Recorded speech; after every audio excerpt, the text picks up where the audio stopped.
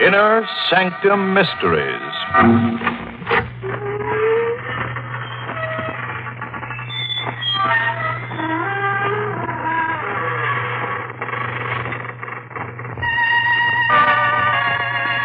Good evening, friends of the creaking door.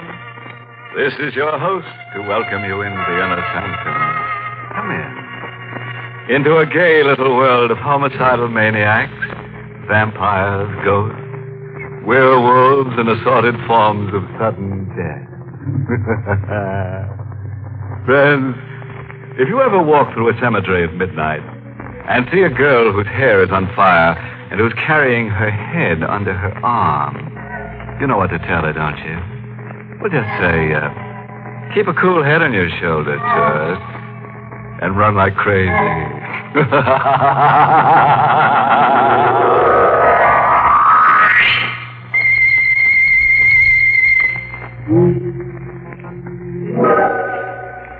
All right, fellow ghouls.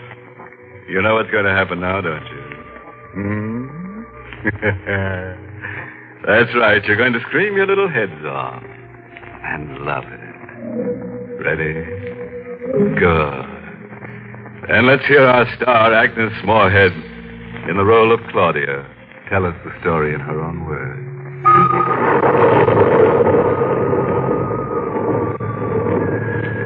At exactly midnight, I saw him for the first time. My headlights picked him up, and he hailed me along a lonely stretch of road near my home.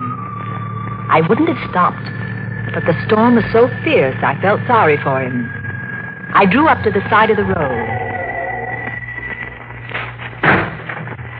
Thank you. Going far? No, not far. Where to? I'll let you know. Oh! What's that? Where? There, on the side. Tombstone. Oh, there's a cemetery where I picked you up. Yes. Birch lawn.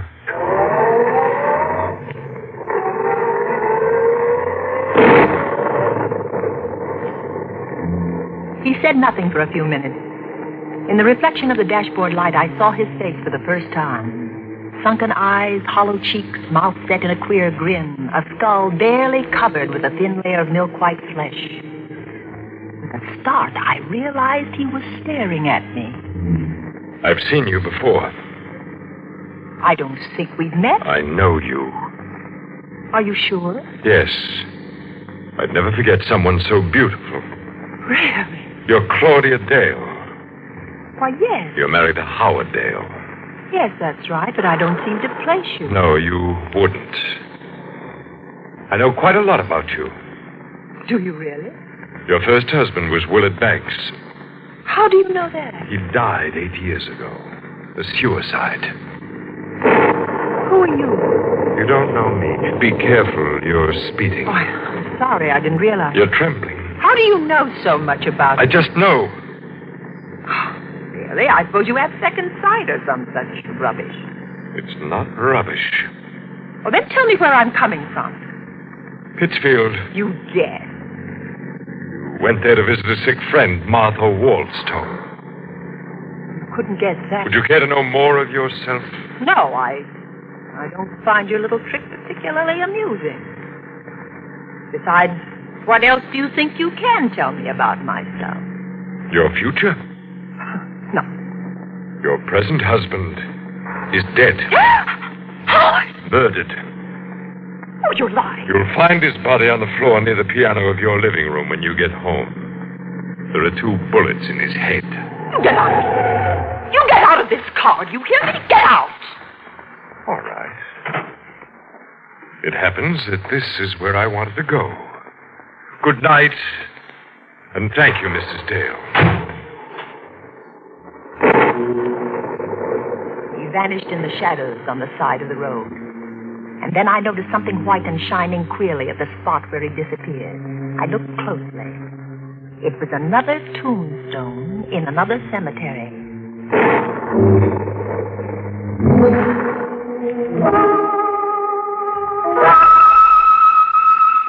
I raced madly for home, fighting the hysteria that seized me. The nightlight was burning in the living room. Nothing he had said could be true. Howard would take me in his arms and kiss me when I stepped into the house. Somehow I managed to get my key in the lock. I ran into the living room. Ah! Oh! Don't move. Who is it? I'm right behind you. I've got a gun. A gun? Get away from the body. Who are you? Turn around. You murdered him. Keep quiet. Don't come near me. Sit down. Don't you touch me. I said sit down. Help! I'm sorry I had to slap you, but you were losing control. You don't have to scream for the police. Here's my badge. You... Detective Sergeant Quinn, homicide. Oh, I thought you were... Yes, I know. Yeah, drink this. Who is he? My husband. You sure? Positive. When was he killed? About 20 hours ago. 4 yesterday morning. How do you know? One of the bullets went wild, hit that clock on the mantel. Where were you yesterday morning? Pittsfield. I stayed with a sick friend, Martha Wallstone. Look at these things. I took them out of his pocket. Oh. Are they all his? Yes. Where's the snake ring? There were no rings. But he had one. It was quite valuable. He was never without it. I gave it to him. All right, now look. Oh, did he wear it on the third finger of his left hand? Yes. Yes, there's a mark, but no ring. When did you come here? I drove in behind you. You left the front door open. I think I know who killed him. Who? A man I met on the road coming here. He knew my husband had been murdered. He did? He even said his body would be near the piano. When did you see this guy? 20 minutes ago. I picked him up on the road. Where? At Birch Lawn Cemetery. What's his name? Oh, I don't know, but he looked like a human cadaver, like a man who's dead. You don't believe me. Why did you kill your husband? What? What are you saying? You heard me. Why, I told you I was in Pittsfield. Why did you go there? Martha was ill. Were you there at 4 yesterday morning? Of course I Don't lie. Will you stop shouting at me? I told you who killed him. What are you trying to do to me? Isn't it enough to come home and find Howard like that without you... Oh, in heaven's name, leave me alone. Just leave me alone.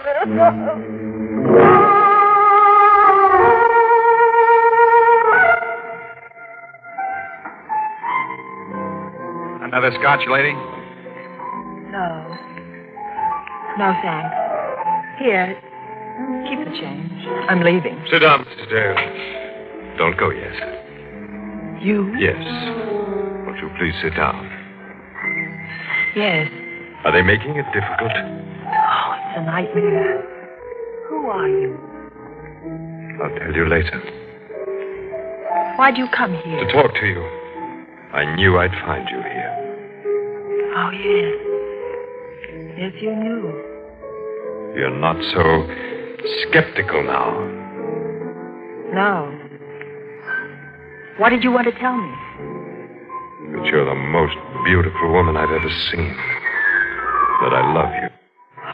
I've loved you since I first saw you 7 years ago when you came here to live with your husband. Is that why? Why I killed him? Is that what you were going to say? Yes. I'm not an ordinary man, Mrs. Dale, but I'm not a fool. On this card, you'll find my name, address, and telephone number. Do you really believe I'd phone you? Oh, yes. There'll come a time when you'll want love. Good night, Mrs. Dale. Good night.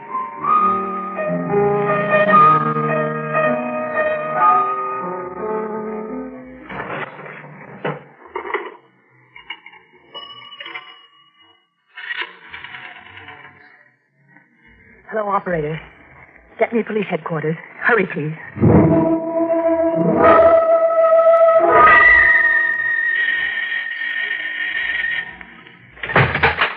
Yes? That's him, Detective Quinn. That's Garth Dragman. Thank you, Mrs. Dale. Would you mind coming down to headquarters, Mr. Dragman? Not at all. Did she tell you I murdered her husband? Yes. As I thought she would. I didn't sleep a wink that night. Twice I got out of bed and drove to police headquarters. The lights were blazing in Quinn's office, but I didn't go in. The third time, I couldn't bear waiting. I went in. Oh, Mrs. Dale. Well? I'm glad you stopped by. We checked everything Dragman said. Seems he was in the same bar and grill where you met him tonight when your husband was killed. What about the things he said to me in the car? How could he know about the murder before you or I? I don't know. Perhaps he does have second sight. He's an odd-looking fellow, isn't he? But you can't arrest a man for murder because of that. He's criminally insane. I know he is. My dear Mrs. He Dale, is. I know. Oh, what's the use? I had loved Howard. I was determined to find the man who murdered him. I went to Garth Dragman's home. I was about to ring the doorbell when... Don't ring, Mrs. Dale. The door is open. Come in. You were expecting me? Yes, I was expecting you. Do you still think I killed your husband? I don't know what to think anymore. Do you want me to find the person who murdered him? Yes. More than anything in the world. I have strange gifts, Mrs. Dale. I'll find your murderer for you. On one condition. What's that? That you marry me. I felt my body turn to ice. I knew I was talking to a madman. I was sure I was talking to the man who had murdered my husband.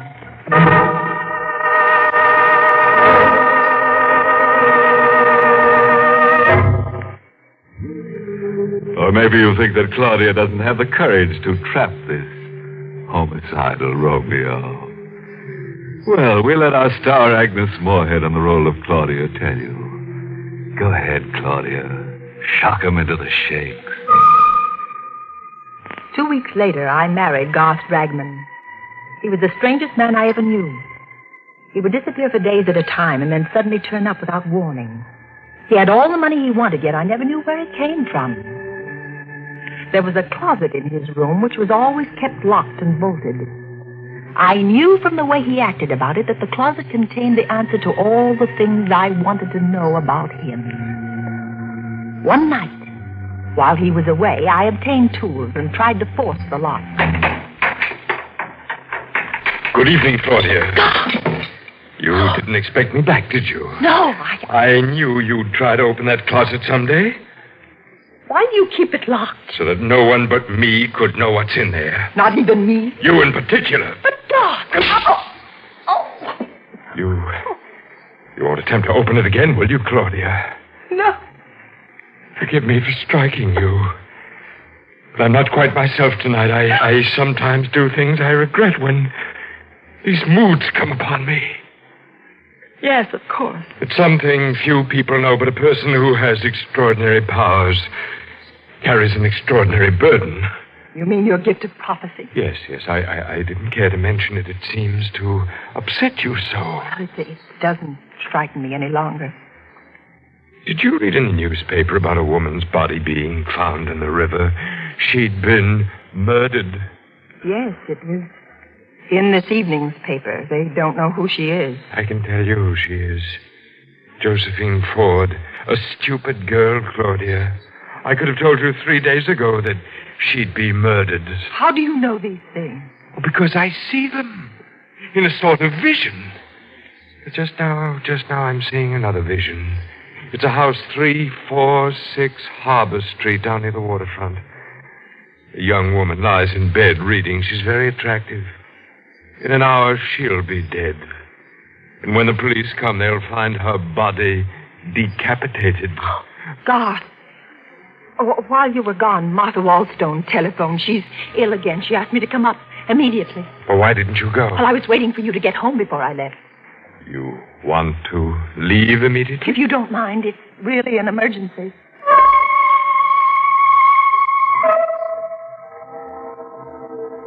It took only a few minutes to get to the waterfront. I found the house at 346 Harbor Street. I went in. The lamp in the bedroom was burning. I looked at the bed. I fainted. All right, Mrs. Dale. You think you can sit up now? Oh, Detective Quinn. Yes.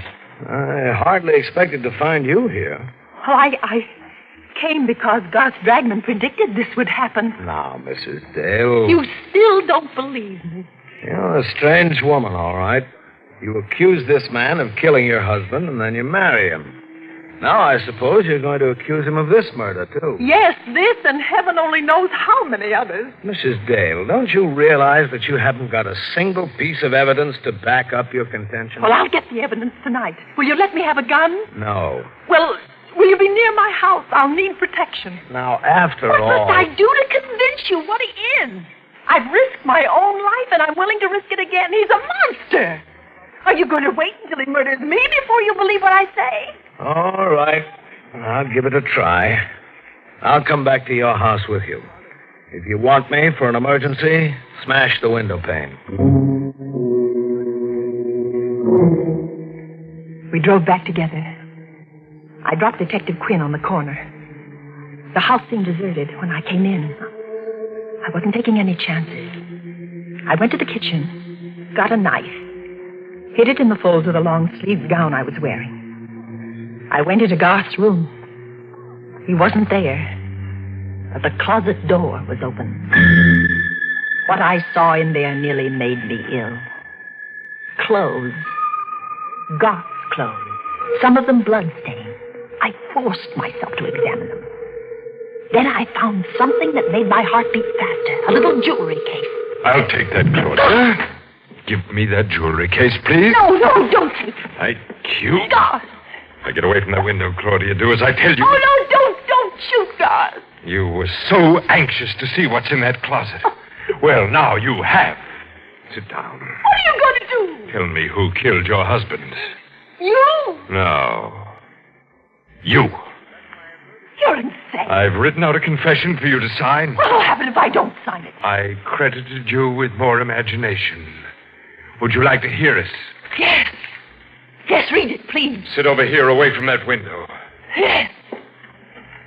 I, Claudia Dale, murdered my first husband, Willard Banks, for his insurance by administering poison. My first husband? Yes, Claudia. I mean to make this document strong enough to send you to your death if I wish. I've got all the details here. Just how you murdered your first husband and how you killed your second. Shall I go on? No. You know it's a lie. Will you sign it? Of course not. Just what is your game anyway? If you want to kill me, why don't you shoot? You've been very successful before. There's no reason why you shouldn't succeed again.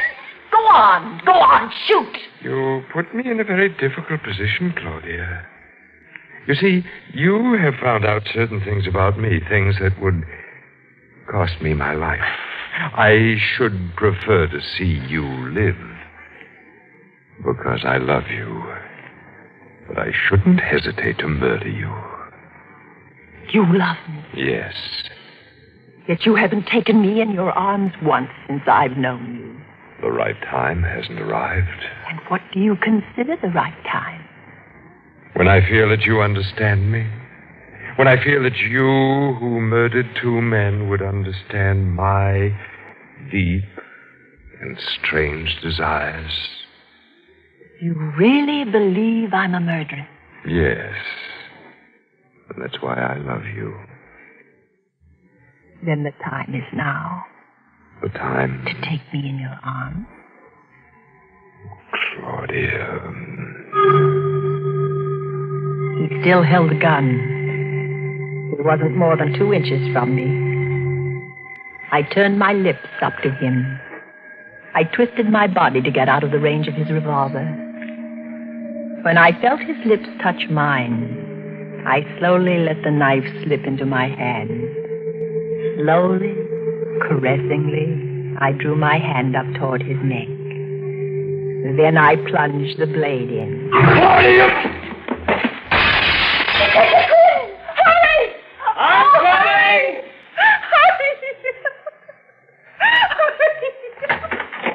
What happened? I killed him. And here is the proof that he murdered my husband. I found it in the jewelry case he had in his pocket. It's the snake ring that was missing from my husband's body. Now, do you believe me?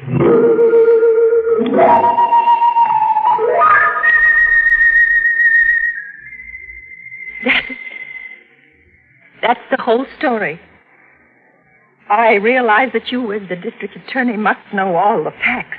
And there they are. Thank you. There are a few points in the story that interest me particularly. First, the confession that he asked you to sign. What about it? The confession says that you were not in Pittsfield at 4 a.m. when your husband was killed. That you gave your friend Martha Waldstone a sleeping pill, drove down here, shot your husband, drove back to Pittsfield, turned Miss Waldstone's bedside clock to 4:15 and wakened her. Then you gave her some medicine to impress the time on her. She thought it was 4:15 and went back to sleep. Well, God was very clever at things like this. He had the extraordinary brilliance of the insane. Just one question. Was that the way that you murdered Howard Dale? But God murdered him. The ring proved it. He never had the ring. You put it in the jewelry box. I can't believe what you say. God was a homicidal maniac. He predicted the death of the people he murdered. Mrs. Dragman, don't you know yet? Know what? Garth Dragman was a detective working out of my office. That's how he knew about those deaths. He was put on the case because we suspected you of murdering your first husband as well as your second. A detective? Yes. And you are going to die for killing him. It's extremely daring and clever of you to murder him. But you never would have gotten away with it if he hadn't kissed you. He kissed you because he fell in love with you. The poor fool.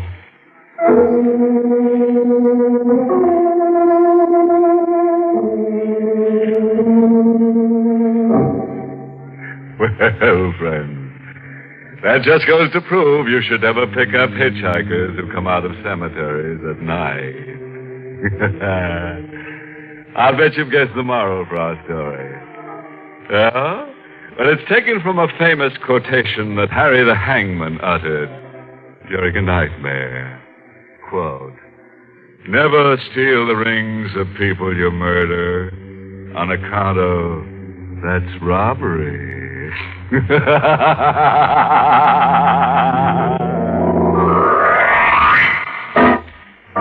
Well, friends, it's time once again to close that creaking door. Until next week at the same time, when we'll be back with a little hunk of horror.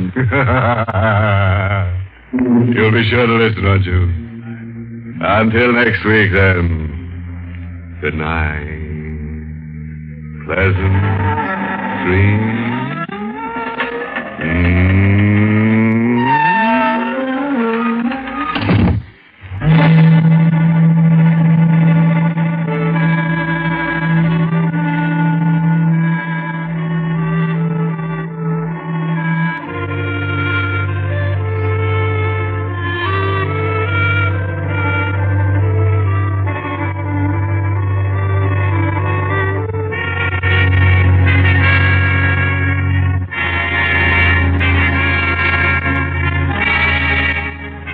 Inner Sanctum has come to you through the worldwide facilities of the United States Armed Forces Radio and Television Service.